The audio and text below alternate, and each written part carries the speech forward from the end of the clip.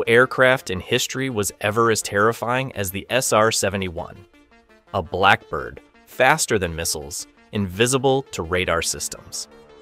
During the Cold War, America sought ultimate intelligence power, and 71 Saudi rials became a bold response to this crucial need.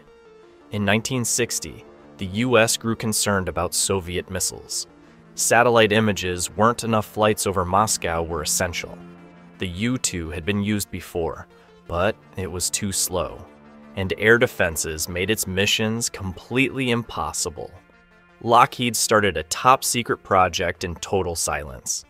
The project's name, Blackbird, built for unmatched speed and altitude. Leading the design was legendary engineer Clarence Kelly Johnson. He created something that would later astonish the entire world. The SR-71 was built entirely from titanium, not usual aluminum. Why? Because body temperatures soared drastically mid-flight. Its speed reached Mach 3 times the speed of sound, and it flew at altitudes above 25 kilometers consistently. The aircraft's design looked like no bird ever seen. A long nose, narrow body, and uniquely shaped wings. This design helped it remain hidden from enemy radar. In truth, the SR-71 was a semi-stealth aircraft masterpiece. The SR-71's first test flight was in 1964, at Groom Lake in Nevada desert, under extreme secrecy. When it took off, it roared like a furious dragon, and instantly challenged all the tech norms of its time. Its engines were turbojets with special performance modes.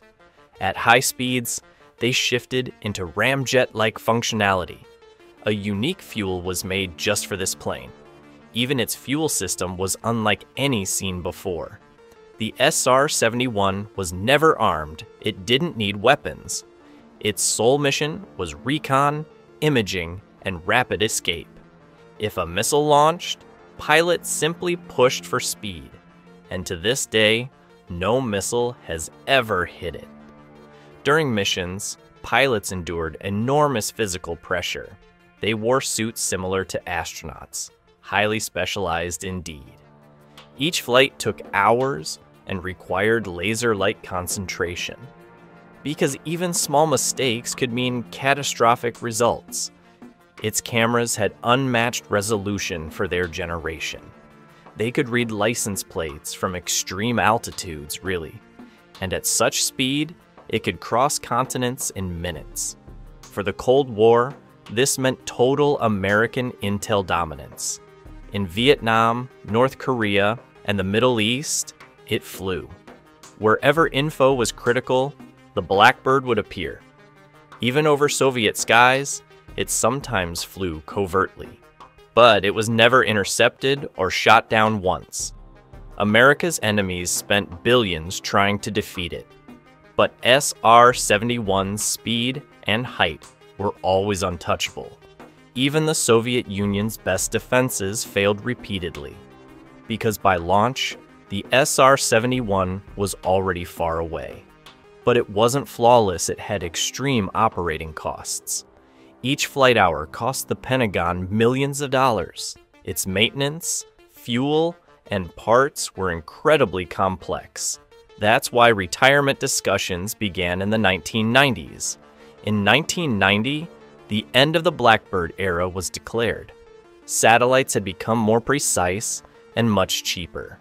The US Congress pushed to cut the Blackbird's budget, yet the Air Force still needed it for key missions. Eventually, the final operational flight happened in 1998. On that mission, it flew straight from US to Middle East. It returned with critical intel and retired immediately. But the SR-71 story wasn't truly over at all.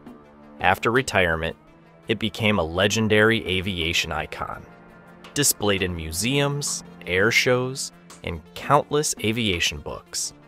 Its pilots still tell mind-blowing stories of its missions, and fans hope a modern version may someday be built. One of its most famous missions was over Libya. In 1986, during Operation El Dorado Canyon, it deployed. It scanned Libyan radar centers without being detected once, and sent live data back to base during that flight. The SR-71 still holds a shocking speed world record. It flew from Los Angeles to Washington in 68 minutes. No manned aircraft has come close to that today, proving its technology was decades ahead of its time. In public imagination, the SR-71 became a mythic figure. It appears in movies, games, and aviation novels worldwide, like a fictional character, but entirely real and documented. Still a symbol of American speed, tech, and dominance. Even future projects like 72 were inspired by it. The next-gen recon aircraft, aiming for pilotless hypersonic flights. But SR-71 still reigns in performance and reputation, both among the public and top military analysts globally. One secret: the CIA helped build and run this project. The Central Intelligence Agency was involved from the beginning, because SR-71 missions were top secret and strategic always. Some of those missions remain classified to this day. The SR-71 pilot suits were later used in space shuttles, because flying it was nearly identical to space missions. This means SR-71 wasn't just a plane, it was revolution.